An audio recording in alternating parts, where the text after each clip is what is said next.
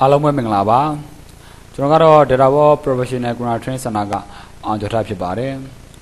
ကျွန်တော်တန်းကြောင်းမှနေ Illustrator CF5 ကိုအသုံးပြုပြီး logo design ရေးဆွဲနည်းကိုမြန်ယူ platform ကနေတင်ကြားပေးသွားမှာဖြစ်ပါတယ်ခင်ဗျာ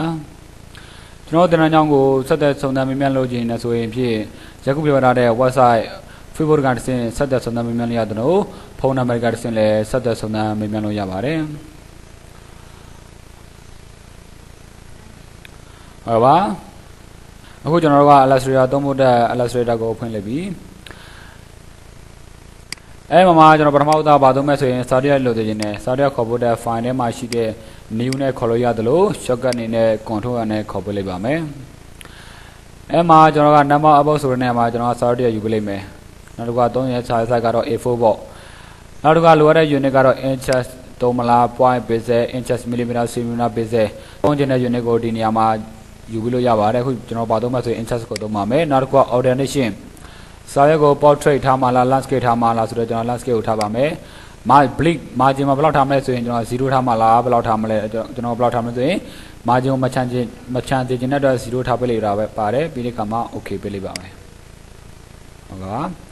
ပထမဦးဆုံးကျွန်တော်ဘာသုံးမဲ့ဆိုလို့ရှိရင်စာရေးခြင်းတဲ့အတွက် touch to shortcut နဲ့ T ကိုခိုင်းပါမယ်စာရေးခြင်းနဲ့မှာကာလာချတယ်ရေးခြင်းနဲ့စာကိုကျွန်တော်ရိုက်ထည့်ပေးလိုက်မယ် G ပေါ့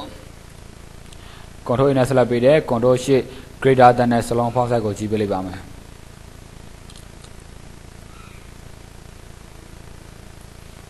ပြီးတဲ့အခါမှာကျွန်တော်လက်ရပုံစံပြောင်းနေတဲ့ဒီနေရာလေးမှာ font ဆိုတဲ့နေရာလေးမှာစာကို select ပေးတယ်ပြီးတဲ့အခါမှာကျွန်တော်လို့ down arrow လေးနှိပ်ပြီးတော့လိုအပ်တဲ့ salon font size တွေကိုလက်လျှောက်ရှာပေးလိုက်ပါမယ် font ပုံစံတွေကိုလက်လျှောက်ရှာပေးလိုက်ပါမယ်ဟုတ်ပါကျွန်တော်လို font ပုံစံရပါပြီဆိုလို့ချင်း control shift greater than နဲ့ salon font size ကိုထပ်ကြည့်ပေးလိုက်ပါမယ်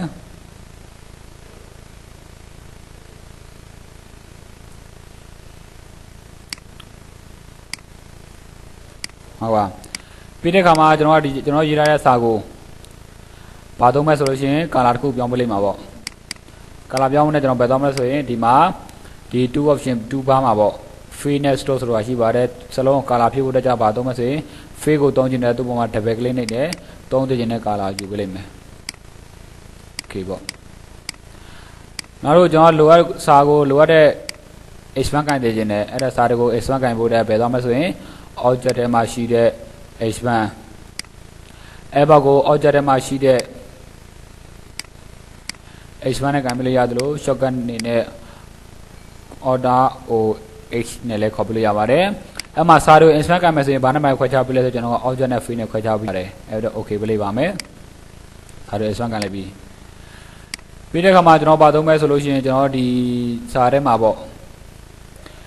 ခဲတံလေးဝင်တဲ့ကျွန်တော်ခဲတံတစ်ခုဖန်တီးမယ်ခဲတံတစ်ခုဖန်တီးပြီးတော့ကျွန်တော်ကပထမဦးသွား rectangle တစ်ခုကိုယူသိချင်ပါတယ် rectangle ဒီမှာ rectangle မှာ shortcut နဲ့တူကြတော့ M လို့လို့ rectangle ကိုဖန်တီးလိုက်မယ်ပြီးတဲ့အခါမှာကျွန်တော်သူ့ကိုလည်းသုံးနေတဲ့ color တစ်ခုကိုယူပေးလိုက်မှာပေါ့ okay ပြီးတဲ့အခါမှာကျွန်တော်သူ့ကို copy ပါသိချင်တဲ့အတွက် control C control F နဲ့ copy ပါလိုက်မယ်ကိုယ်ပါခံလိုက်ရတဲ့ object ရဲ့အရှိမပဲရှိနေကြတဲ့ control C control F နဲ့ပွားလိုက်တာပါပြီးရင်ကျွန်တော်လို့သူ့ကိုတင်ပေးလိုက်မယ်သူ့လည်းပဲကျွန်တော်မတူတဲ့ color တစ်ခုကိုယူပေးလိုက်မှာပေါ့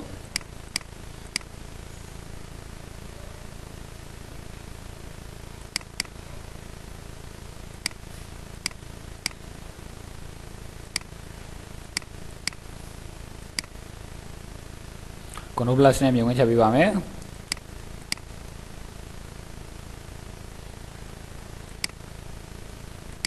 ဝါ control 0ပေါ့ပြီးတဲ့အခါမှာကျွန်တော်ဗာတက်သုံးမဲ့ဆိုရင်ဒီခဲတံမှာမှလိုအပ်တဲ့ဒီခဲတံခြုံတဲ့အစားကိုဖန်တီးခြင်းတဲ့အတွက်ဗာသုံးမဲ့ဆိုလို့ရှိရင်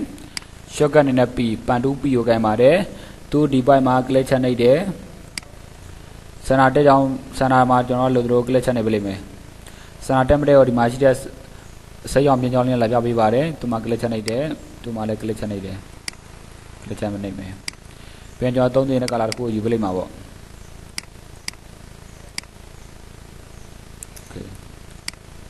ပြီးတဲ့အခါမှာပန်တူးပီယိုကိုင်းနဲ့ control plus နဲ့မြင်ခွင့်ချက်ပေးလိုက်မယ်သူမှလည်း click ချက်နှိပ်တယ်သူမှလည်း click ချက်နှိပ်ပြပါတယ် click ချက်နှိပ်တယ်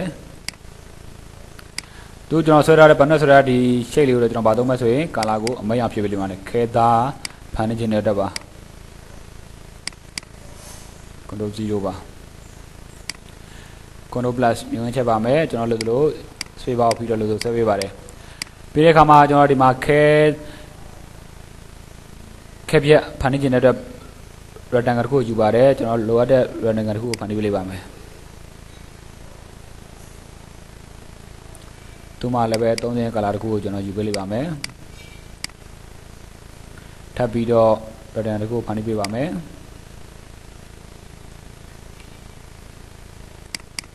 သူမှတော့တခြားသောမတူတဲ့ color တစ်ခုဖန်တီးပေးမှာပေါ့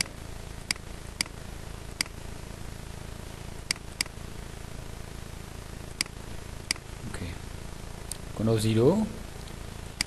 ကျွန်တော်တို့ဖန်တီးတဲ့အခါမှာတို့အားလုံးကို select ပေးပါတယ်ပြီးတဲ့အခါမှာ Control G နဲ့ group ဖွဲ့ပေးပါတယ်ဟုတ်ကဲ့ပါပြီးတဲ့အခါမှာကျွန်တော်ဗာသုံးမယ်ဆိုလို့ရှိရင်ကျွန်တော်ယူထားတဲ့ဒီစာဒီ G ကိုပေါ့ဒီစာကြီးအလဲရောက်ချင်တဲ့ဒီမှာ horizontal line center မှာယူတယ် vertical line center မှာယူတယ်ဒါဆိုရင်စာကြီးအလဲရောက်တော့ပါပြီတို့ select ပေးတယ်ကျွန်တော်ဒီခဲတံကိုခဲဒီ G ရဲ့နေရာလောက်မှာအလဲလို့ထင်လောက်မှတဲ့နေရာမှာကျွန်တော်သွားထားပေးလိုက်ပြန်ပေါ့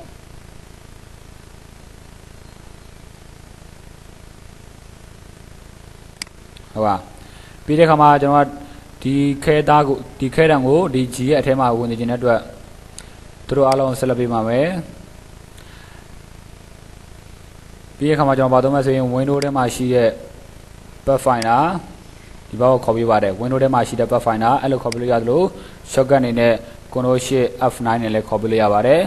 Control Shift F9 နဲ့ဒီ pathfinder ဘောက်ခေါ်ပြလို့ရတယ်လို့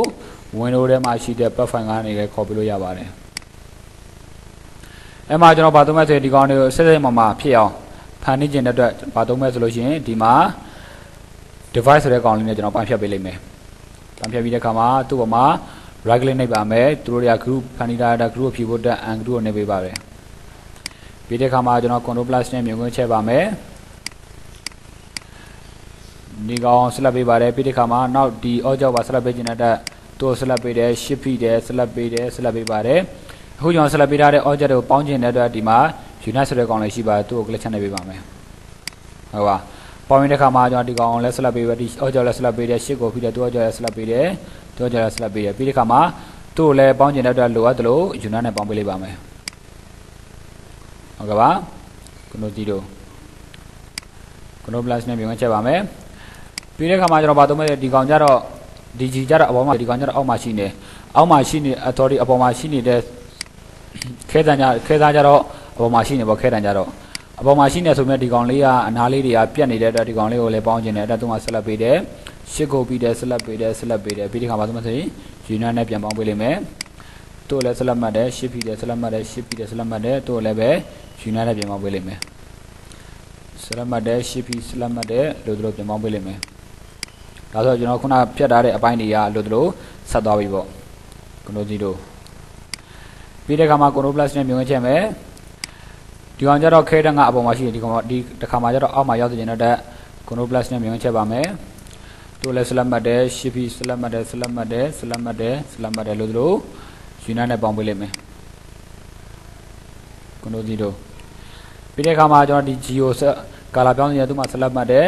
3ကြိမ်နဲ့ color ကိုယူပေးလိုက်မှာပေါ့ဟုတ်ကဲ့ပါပြီးတဲ့ခါမှာ Control plus နဲ့မြင်ခွင့်ချက်ပါမယ်ဒီမှာလည်းပဲကျွန်တော်ကဖြတ်ထားတဲ့အတွက်မြင်းချောင်းလေးကပေါ်နေတဲ့တို့လည်း select မှတ်တယ် shift ခုပြီးတဲ့ select မှတ်တယ် select မှတ်တယ်ဒီ object ပေါင်းတဲ့တဲ့ဒီမှာ unite နဲ့ပေါင်းပေးလိမ့်မယ် select မှတ်တယ် shift ပြီး select မှတ်တယ် select မှတ်တယ်လို့ shift နဲ့ပြီးပေါင်းပေးလိုက်ပါမယ် select မှတ်တယ်လို့ shift နဲ့ပြီးပေါင်းပေးလိုက်တယ်ဟုတ်ပါ Control 0တို့အားလုံး select မှတ်တယ်လိုအပ်တဲ့စနာမှာထားပေးလိုက်မှာပေါ့ sorry Control Zပြီးကတို့အားလုံးကျွန်တော် select မှတ်တယ် Control G နဲ့ group ဖွဲ့ပေးလိုက်မယ်တို့စနာထားပေးလိုက်ပါမယ်ပြီးတဲ့အခါမှာကျွန်တော်ဒီ object ရဲ့ဒီကျွန်တော်ဆွဲထားတဲ့ logo ရဲ့အနောက်မှာလိုအပ်တဲ့ shade ကိုဖန်တီးတဲ့ shortcut နဲ့ rectangle ကိုဖန်တီးတဲ့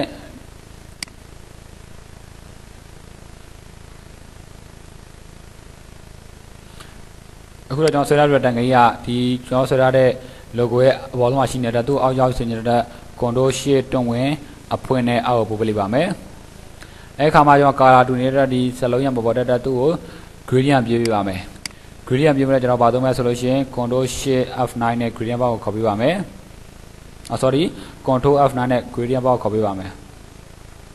gradient bar ကြားလိုက်ခါမှာကျွန်တော်သုံးနေတဲ့ gradient မျိုးစားကိုယူပြီးလို့ရပါတယ်အမှ radian သုံးပါလား linear သုံးပါလားကျွန်တော်ဘာသုံးမလဲဆိုရင် radian ကိုသုံးပါမယ်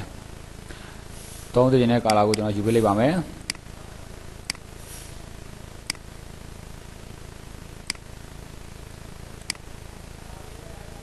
ဟုတ်ပါပြီးတဲ့ခါမှာကျွန်တော်ဆွဲထားတဲ့ logo ဒီကောင်ပေါ့ဒီတော့ကျွန်တော်ဘာသုံးမလဲဆိုလို့ရှိရင်အလိုအရေးထွက်စေခြင်းတဲ့အတွက် effect ထဲမှာရှိတဲ့ style like MI draw shadow အမှားပြီးဖွင့်ပေးမယ်ကျွန်တော်လိုတန်ဖိုးတွေတိုးပြီးတော့ဒီမှာလိုရေးထုတ်ပေးလို့ရပါတယ်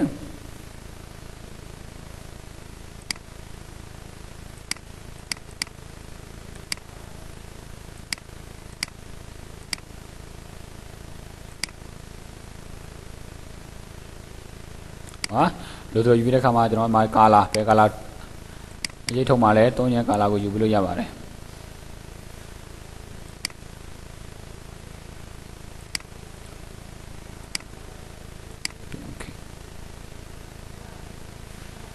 ဟုတ်ပါကျွန်တော်လို draw shadow ရေးထုတ်ပြီးတဲ့ခါမှာဆိုရင် okay ပဲလိုက်ပါပြီ Control 0ပေါ့ဟုတ်ကဲ့ပါအခုဆိုလို့ရင်ကျွန်တော်တို့ကIllustrator ကိုအသုံးပြုပြီး logo design တစ်ခုကိုရေးဆက်လုပ်ပြီးပါပြီအားလုံးကိုကျေးဇူးတင်ပါတယ်